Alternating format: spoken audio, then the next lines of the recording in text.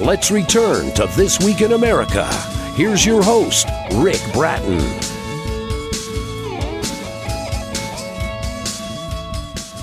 Welcome back, everybody, coast to coast. This Week in America. Wolf Creek by William Pardue is his true life story of survival in the wilderness while surrounded by 10 emotionally disturbed delinquent adolescents who were trying to either kill him or run him off before accepting him as their leader.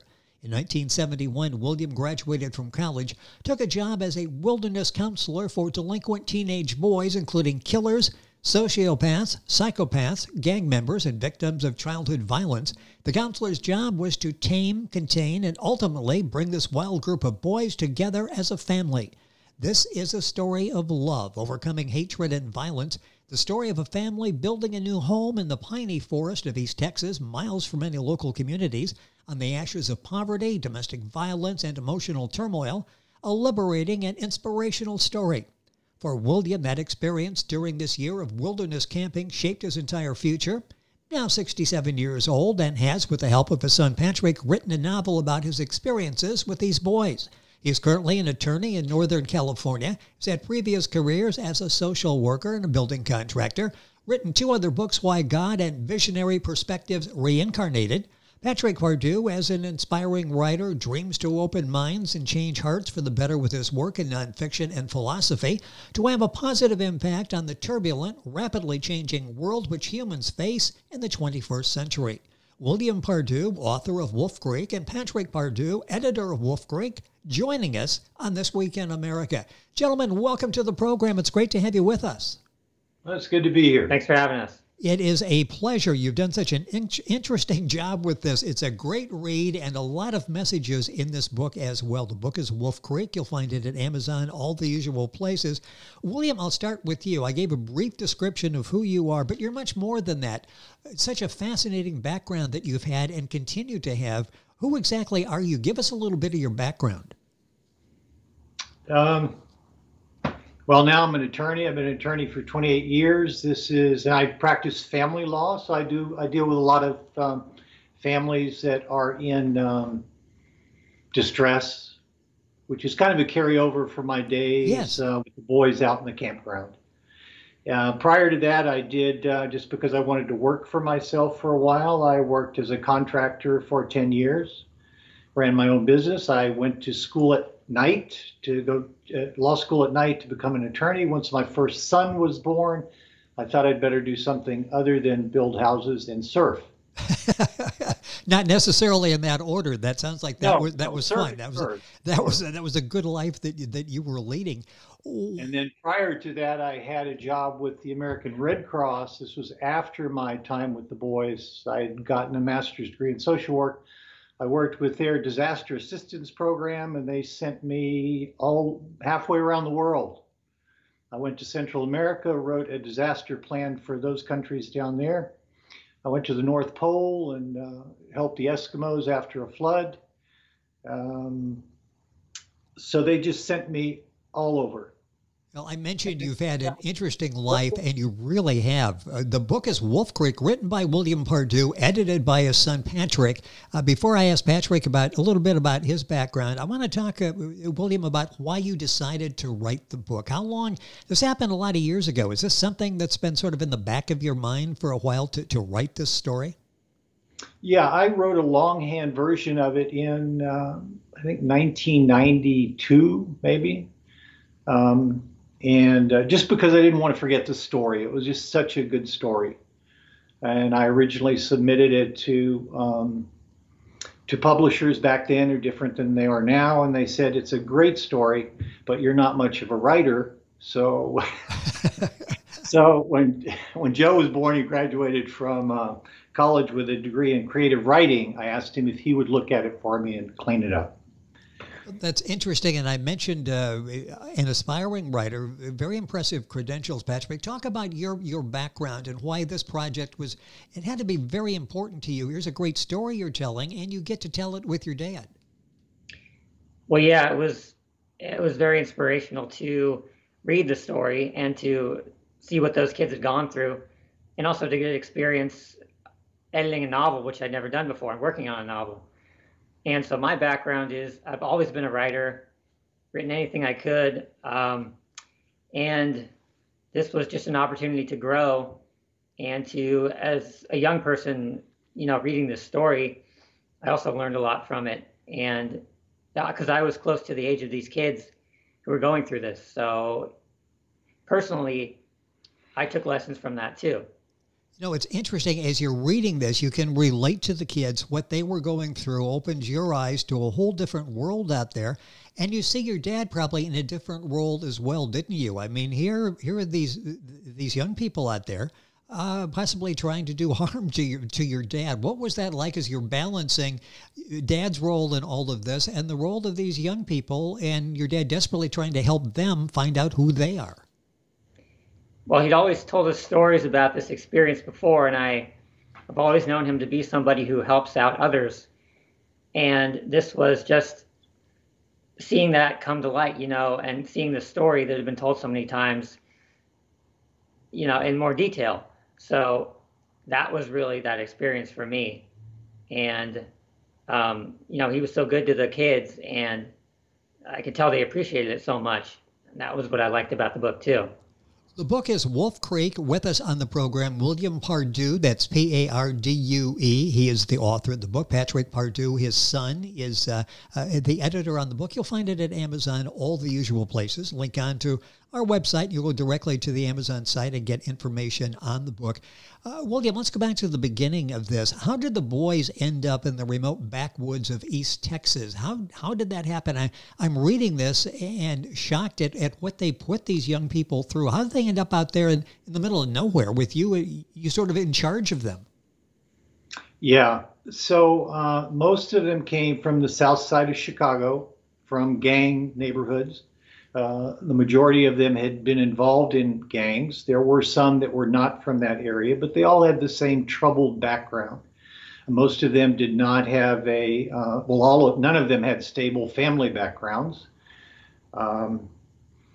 So they had been rejected by the Chicago juvenile authorities because they couldn't be controlled. You have to understand, emotionally disturbed children, teenagers, are just that. They are out of control.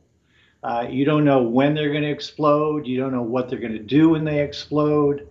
And so Chicago, the city of Chicago, could not handle them. They then sent them to the state of Illinois system, and they could not handle them, who then sent them to the Boys Ranch in Austin, Texas.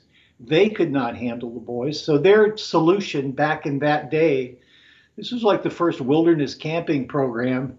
It was the pilot for this whole thing. And they just sent us out into the woods. The kids didn't go to school, hadn't been going to school. A lot of them couldn't tell time. They couldn't read. They didn't know any math. All they could be is isolated. So they sent us out in 20 acres of just pine trees and nothing else. There's no running water, no electricity, no shelter. All that we had to, we never had running water, but we did have to build our own shelters from the native environment. We cut down pine trees, we built the beds, we built the furniture, we built the shelter.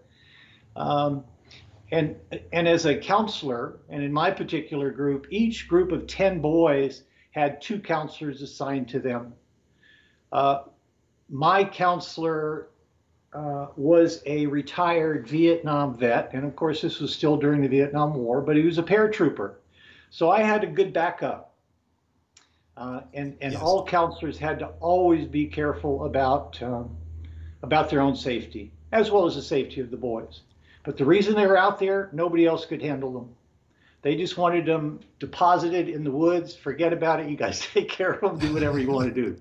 Well, what was that like for you, just out of college, and you really want to do good? Here's an opportunity to do that, yet the real-world situation, I mentioned they tried to run you off. They wasn't sure that they were going to harm you, maybe even take your life. What was that like, juggling the emotions? One, I'm here to help and I'm going to, and then worrying about your safety as well. Well, I had grown up in some rough environments, and I'd had 4 brothers, and we were fighting all the time. So I wasn't a foreign to fights. Just as an example, first day they showed up, they came on. We had an old school bus. They showed up on the school bus. They dumped them out. We happened to be at a state park at a picnic table. And the leader of the group came out off the bus first. They all sat around the picnic table. I was sitting on the end, and they were crowding me off. Crowding me off. The leader was sitting across the table, and we were just staring at each other. He leaned across and blew smoke in my face. I said, look, I'll give you one pass on that. Do not do it again. And I was 21 myself, so I wasn't, they were 16, 17. So there were just not that many years between us. And the second time he did it, I jumped across the table. I grabbed him. We rolled down the hill. I finally subdued him. Now, this was the leader of the group, right? So this is like a pack of wolves getting together. This is the alpha male. Who is the alpha male going to be here? So once I subdued the leader, he said to me, you better not go to sleep tonight because I am going to kill you. Okay. I said, all right, well, we'll see what happens. So half an hour later or 15 minutes later, the enforcer of the group, who was the guy who really enforced things for the leader, also got into a combative situation with me. Same thing, rolling down the hill. I finally subdued him. And he became probably one of my best allies during that time. The leader was just like the, wolf pack. The defeated has to kind of move off to the edges of the community. And so the enforcer became my enforcer. So he helped me to find kids that ran away, discipline kids, which was a big help to me. So your demeanor, your attitude had everything to do, it sounds like, with them accepting you. Patrick, I'm listening to this. This sounds like a movie, too. Are you working on a screenplay for this? I can see this unfolding before my eyes as your dad is talking about it. Well, we had actually gone down to LA about 3 years ago now, and we participated in a pitch fest down there. It's called Pitch Fest. And we actually won the competition. So we were trying to get it made into a movie, and we still are at this point. Well, I hope that happens. When you were younger and your dad was telling you these stories, did you understand the magnitude of what was happening, or was it like, Dad's just telling us a story? No, not at that time I didn't, but I knew who he was because I'd seen him stand up to bullies before, around me and in our neighborhood where we lived. So, yeah, I knew that that's what kind of person he was. But as I got older, that's when I understood the real significance of the story and the implications. William, talk about the book, by the way, is Wolf Creek, written by William Pardue. That's Pardue. Patrick, his son, Patrick Pardue, is the editor on the book. You'll find the book on Amazon, the usual places. What was the daily routine like there? Did you have a set routine that you went through? Because I'm sure part of that was teaching discipline, having a schedule. Was that part of every day was laid out? It was. So everybody had their task. Again, we had to cook our own meals over a campfire. We had to clean the campsite. We had to build things when we were building them. In the very beginning, all we had was pup tents to live in, and that probably lasted for 4 or 5 months. And then we got them organized into buildings so that we built things. They each had a day where they were to prepare all the meals, 2 of them at a time, and they understood that. In the very beginning, we had real difficulty with them because they kept running away. So it was almost every morning we woke up, somebody ran away, and because we were so far out in the wilderness, we could track them down. And we would track them down and bring them back. It took about 2 months for them to realize we were going to track them down and bring them back. So there was no running away. Of course, they didn't like it. They didn't have TV. They didn't have telephones. They didn't have lights. They didn't have girls. all the things that teenagers like. Yes. No girls, no cable. This was a difficult time for the young people out there. This was this transformation I talked about of hatred into love, desperation into hope. How did that happen? Did you see that? Did you sense you were making progress, that you were getting through, and just maybe you were going to leave there successfully? Yeah. I mean, it was an everyday thing, them getting to know you, you getting to know them. them trusting you. Again, you have to understand, these boys never knew love. All they got was beatings and dismissals and get out of here and, foster homes. And they did not know love. So and this wasn't an intentional thing. It was just all of us as counselors gaining their trust and showing them that we love them, right? Just by taking care of them. So there was one incident where we were in Dallas at the fairgrounds, and the boys were wild. So you let them off the bus, they would take off in multiple directions. We would keep tabs on them, but on this particular occasion, the boys at the end of it, a few of them had gone off on them by themselves. They came back. We had parked the bus by a railroad crossing, and they came running up to me and they said, "We got a problem." And I turned around, and there were at least 30 mostly African-American young men who had been playing basketball in the gyms. My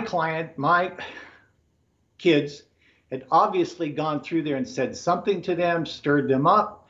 So we found ourselves in the back alley between the bus and these 40 kids. They started throwing bottles and rocks and all kinds of things at us. And sometimes I don't use my brain. In that particular incident, the boys were behind me. They were throwing rocks at me. And I said, I didn't even say anything. I was just emotional about it because I don't like bullies. So I picked up a rock. I ran directly towards them as fast as I could. I threw the rock right at them, and the boys were coming behind me, and they all spread. Now, after that time, they knew that I had their back. They knew that I cared about them. I didn't want them to get hurt. I understood where they were coming from. And I had some of the same experiences as a youth that they had. So and at the end of the day, they taught me more than I ever taught them. A couple minutes left in the program. Obviously, you got to the point where you felt you were getting through to them, and they made an impact on you to this day.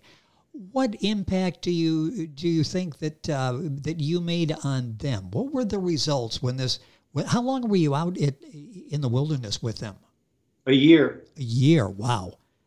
What impact did you have on them, do you think? Well, let me just tell you one example. On a Christmas, I brought them to my parents' home. And my parents were not wealthy. They were probably lower middle class. And I have pictures of my mother sitting and talking with them and sewing things on their clothes, and one of them sitting in my father's lap. And I think that just kind of summarizes. They got to see what the love in a family feels like. Yes. And to be accepted. And that's what it was all about. That's what changed them. Wolf Creek is the name of the book, written by William Pardue, edited by his son, Patrick Pardue. Patrick, I mentioned a writer you are as well. What are you working on? You have to get great inspiration from your dad, not only in real life and what he's been able to do in touching the lives of so many people, but from a writing standpoint as well. What are you working on now? What I'm working on currently at the moment is philosophy, actually. I kind of write anything that I want to, but particularly at the moment, I'm focusing more on philosophical work, trying to submit articles to journals and get those published. But I also switch back and forth between different projects. So what has this been like, working on Wolf Creek with your dad, being there with the encouragement to do this, working obviously side by side as you try to get this developed into a movie of some kind? What's this been like working with Dad on this? It's been great working with him, and getting to learn more about him through the process and through the story itself. And just getting to learn about the kids and strengthening our relationship too by working together on this. William, as you look back on this has to be a source of great pride. Probably in the early stages of that year, you weren't sure if this was the right career move, but when looking back on it now, you have to feel really good because you've shaped some lives along the way, haven't you? I like to think I have. Yeah. I at least introduced some love into their lives for that year, so that they now know what it looks like, and some of them were corresponding with me after that, after I left. Well, you definitely had an impact. I mentioned a couple of other books that you've written. What are you working on now? Are you working on another book? Well, I just published, I published one last year, which is the A Mystic's Guide to Spiritual Evolution. Ooh, I'd love to talk about that sometime. That sounds fascinating as well. It's just the time has gone by so quickly. It's such a fascinating story, what you did and how you were able in the wilderness to take these lives and to make a difference, and where you got to from where you started. As I mentioned, the beginning days out there, I don't think anybody, including you, knew what to expect during that time out there. It's just such an amazing story, and I hope it is made into a movie. It's Wolf Creek by William Pardue, Pardue. Editor is his son, Patrick Pardue. You'll find information at Amazon, all of the usual places. Gentlemen, thank you for being with us on the program. You've got a lot going on. Hopefully we can get you back and talk some more about some of the other projects you've got going. Thank you for being with us on the program today. Thank you, sir. Thanks We for having appreciate us. it. We appreciate it. It has been a pleasure. Wolf Creek, William Pardue, edited by Patrick Pardue. You'll find the book at Amazon, the usual places. Link onto their Amazon site by going to our website, thisweekinamerica.us. Back on today's program after these messages. This Week in America is online. You can visit our website, thisweekinamerica.us. Scott Pinkerton, associate producer of This Week in America. Jay Anderson, segment producer. Ben Watson, webmaster. Otto Bechet, director of engineering and TV production. This Week in America produced and is a trademark of Blue Funk Broadcasting, LLC. For information on all of our guests and to listen to this week's show, our website again at thisweekinamerica.us. And I'm Sean Bratton, executive producer of This Week in America.